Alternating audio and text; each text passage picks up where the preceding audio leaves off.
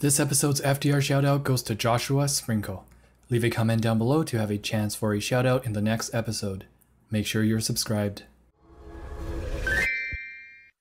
What's up, Corey gang? If y'all were expecting Rapashi, guess again. It is in the middle of the day when I'm shooting this, and Rapashi is fast asleep somewhere over here, and I'm not gonna wake her up just for this. Usually if it's earlier or later, I might consider doing it, but right now she's like in that REM sleep, you know, that good stuff. Dreaming about, I don't know, bananas, watermelon, peach.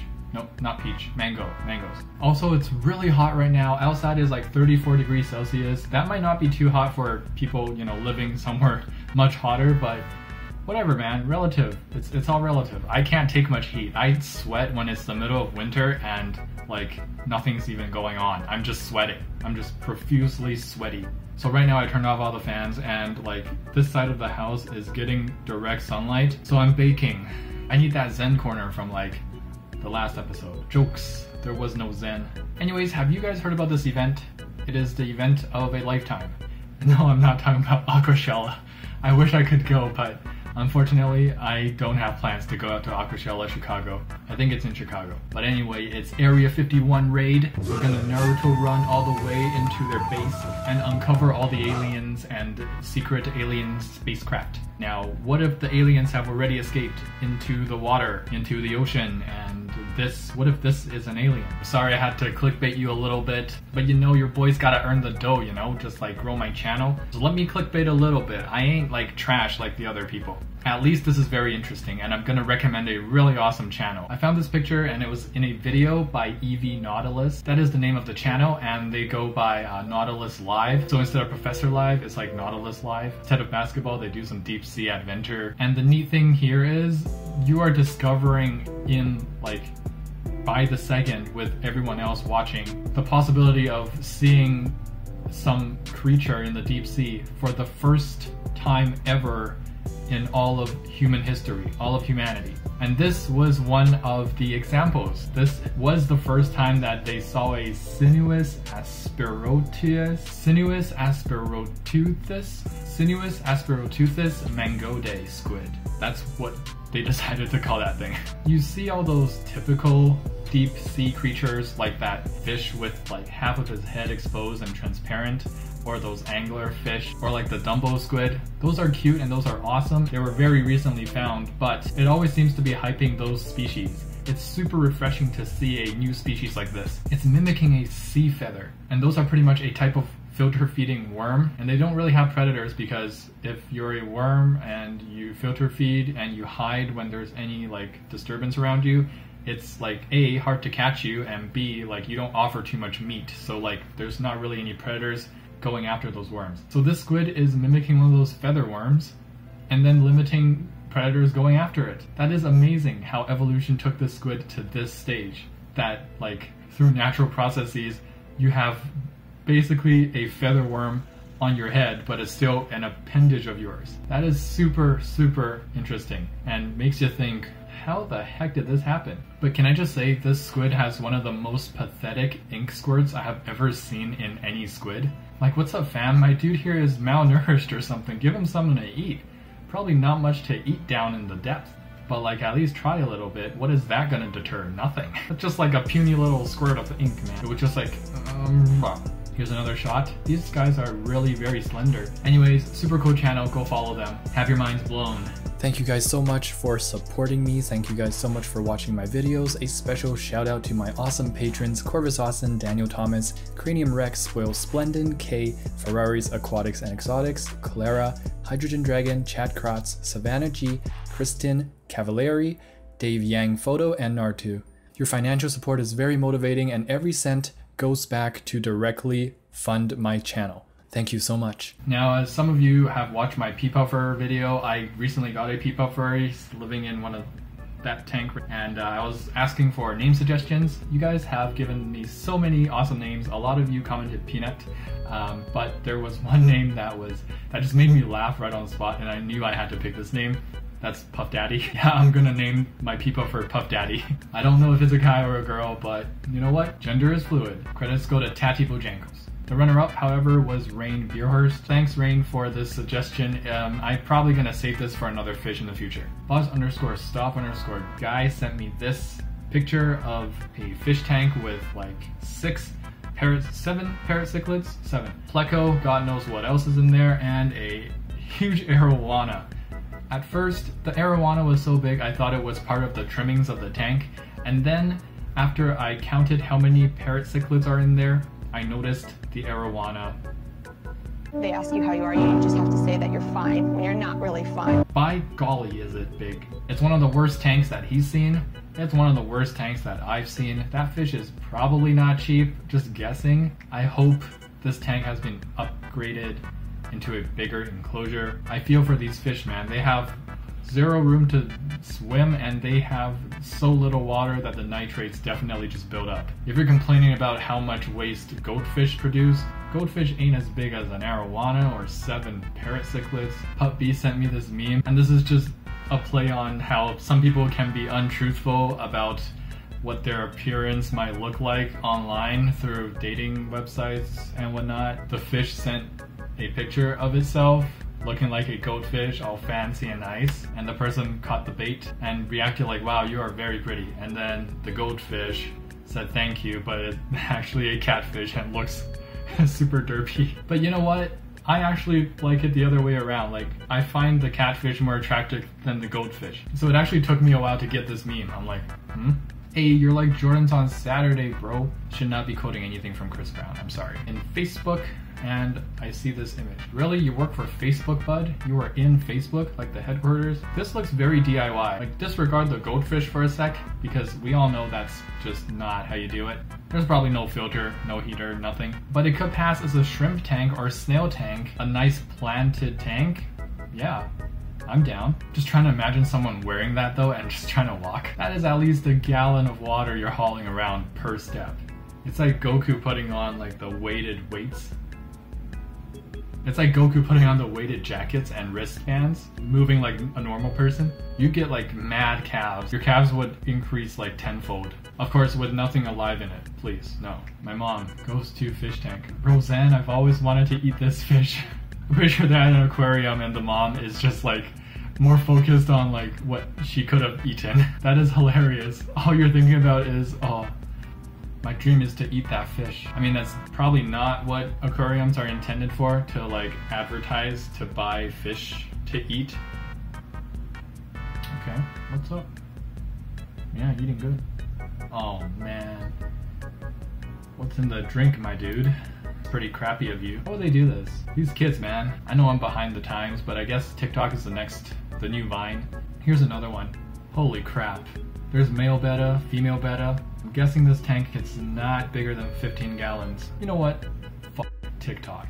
People have been sending me like nightmare fish tanks. They gotta moderate that stuff, man. Is it like a free-for-all posting site where you can post anything? I'm pretty sure they need to have some limitations, including fish abuse. They're called betta, but they're also called Siamese fighting fish. Fighting fish for a reason. Why not put a betta in something smaller than the cup they came in? Preach it, man. That thing is smaller, or like the same size as the bowl that, or the cup that the betta would come in if you purchased it. Facebook wants to ask, is this still available? I need automation to get so smart to be like, to recognize that this tank is not good enough for a betta fish. And the auto message should instead recommend, can you not advertise this as a betta bowl? And can you spell betta correctly? This is the second event like this that I've seen. The first event, someone DM'd me and let people know to boycott the event. It was very similar to this. Animal abuse, fun for the kids, because everyone loves animal abuse. Kids 12 and under try to catch 1,002 goldfish swimming in the pool with their bare hands. Why is it 1,002? And are you actually going to count that many goldfish? Please, no glass containers. What are they supposed to do? Just scoop them up and put it in their mouth like a pelican? Just keep it in the mouth. See how long you can hold it in your mouth. Fun for the family, actually, not just for the kids. Pretty sure Daddy over there can fit like 5 in his mouth before puking. Uncle Mike's got that sick magic trick where he can swallow the goldfish and puke it up afterwards. This one gets to me. We rescued these hardy goldfish from an outdoor fish pond on our property, where they somehow survived year-round in muddy water. We got them a 10-gallon tank and pump, but now we're ready to send them on to the next family. I want to throw up and die at the same time. So what you're telling me is you abducted or stolen these fish from, I don't know, your neighbor or the city, whoever put these goldfish in, from a pond. They were stocked in the pond by someone on purpose. City design, probably. They somehow survived year-round. Somehow they survived year-round. They weren't supposed to, apparently. Muddy water.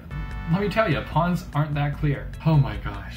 I'm trying to think of an equivalent sort of like example to symbolize the dumbass thing that they just did.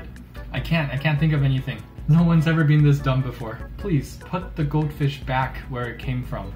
You are so ignorant and arrogant of your ways. You think you know everything and you think you're doing a favor to these goldfish. Do your own research, buddies. I think the heat is getting to me. Here's an interesting scoop. PETA is now suggesting people to put male betta fish with other fish. Many people mistakenly believe that betta fish must be kept in solitary confinement. Why don't you just say they should be kept alone? Who writes these things for PETA? Female bettas can live together while male bettas will fight with other male bettas. They can be placed singly in a community aquarium containing other species of fish. Yep, they are not wrong about that. This is actually good. I thought PETA wouldn't even allow any fish to be in tanks in the first place, but this is surprisingly accurate, except the picture with the angelfish. I really don't think angelfish are the go-to species to put with a betta. Like, that's not the first fish that comes to mind. It shouldn't be on anyone's top list for a community betta tank to put an angelfish in it. If you're putting a betta in a community tank, you really want to make the stocking choices work for the betta. I always suggest passive non-fin nipping ditherfish like neon tetras, and they both benefit from black water. It would be perfect. PETA is a good example. Even if you're, passionate about something, you might not be an expert on it.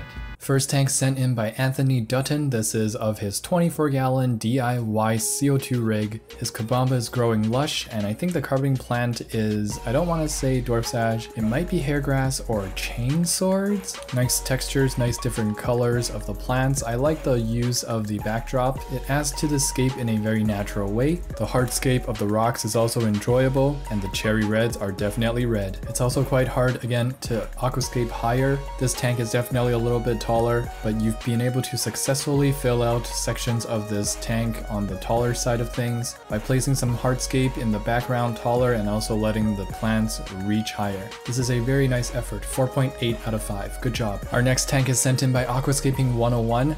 Right off the bat, there is a sort of algae problem at hand right now. I hope that gets sorted out, maybe by snails, shrimp, Siamese algae eater, Odosinclis, or maybe just going in there and removing it mechanically. But the plants themselves are gorgeous. They're lush. The Anubias Nana Petite is just growing very nice.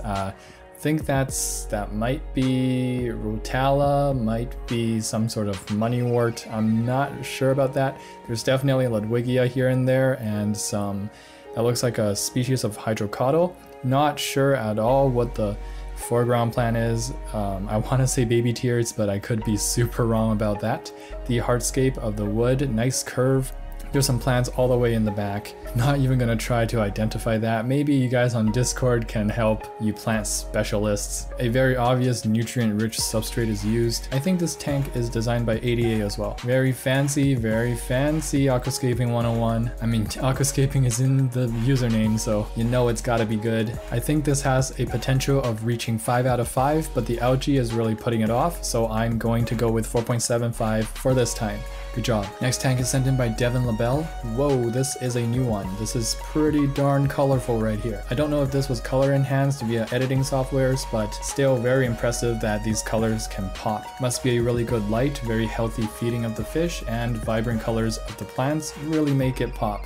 I really like the little attention to detail here, little Marimo moss balls here and there. There's a tiger lotus, some crypts. One thing though, I'm not sure if you know, but those torpedo barbs get pretty darn big, or they're also called Denisoni barbs. They will not fit in this tank come, a year later. So I would suggest looking to upgrade them or either give them away, get a new tank for them. Hopefully this is a grow out tank. Hey, there's a Nubius attached to the hardscape as well, so these tanks are hitting a lot of good spots and hitting a lot of good scores. 4.75 out of 5. Let's go. Next tank is from Ishikama Kito. The scape does reflect a natural kind of scape, except the blue bits of gravel in the bottom I'm not so sure of, but this is reminiscent of a sort of local pond or river system. Plants are live plants and they're growing pretty well. And here's the betta, the centerpiece fish. It looks gorgeous. Look at those colors. That is a stunning centerpiece fish. Good job, Ishikama. 4.25 out of 5. Now I'm doing a new thing here. This is sent in by Tristan von Boxstal. Hopefully I pronounced your name correctly, but yes, this is a terrarium, a bioactive terrarium with live plants,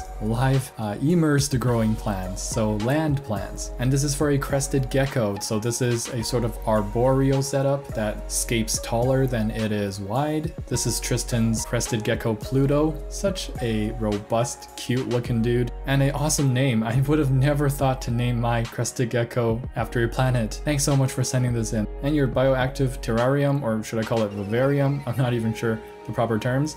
That is goals right there. I want to know what those plants are. I want to get those plants for myself and set up such a awesome and nice enclosure for Rapashi. You guys, hit me up with some tips, man. I'm in a lot of need to like try to save some money, but also try to do it right, get all the good plants and get all the necessary things to take care of the plants. Anyways, I'm getting carried away. This tank is really awesome. I'm hesitant to rate it, to give it a serious rating, because I really don't know what I'm talking about right now. So I'm going to be giving you a 4.9 out of 5, and it's just that little hesitant, like, because I don't know what the heck I'm talking about, right? But you guys in the comment section, feel free to educate me. Next tank is sent in by Yannick Bruce. I don't know what it is about this picture. Maybe it is also the perspective of the picture being taken at this very spot, but it just looks like his tank is like this overgrown forest and we're right in the middle of it, and we just encounter a nice school of, I think that's lamb chop Paraspora. There's also blood fins. Actually, that might be CPDs. There's also a betta there. Nice textures from the Ludwigia, some crypts going on, Java Fern, Java Moss, some Anubias Nana Petite, some floaters up top. The lighting is dynamic, nice nutrient substrate where the plants are, and then the clearing where the sand is. I mean, it's a little rough on the edges, but really nice concept of a scape. Really nice place to take a photo of your scape, so I really appreciate that. Always got to be mindful of how you showcase your tank. Yannick, you did a really good job. 4.5 out of 5. Thank you guys for tuning into another FTR and hopefully enjoying everything. And again, gotta thank all of my viewers, all of my supporters. You guys are awesome and I can't be here without you guys. If you enjoyed this video, please leave a like and subscribe. There'll be more videos to come, and don't forget to get your hands wet.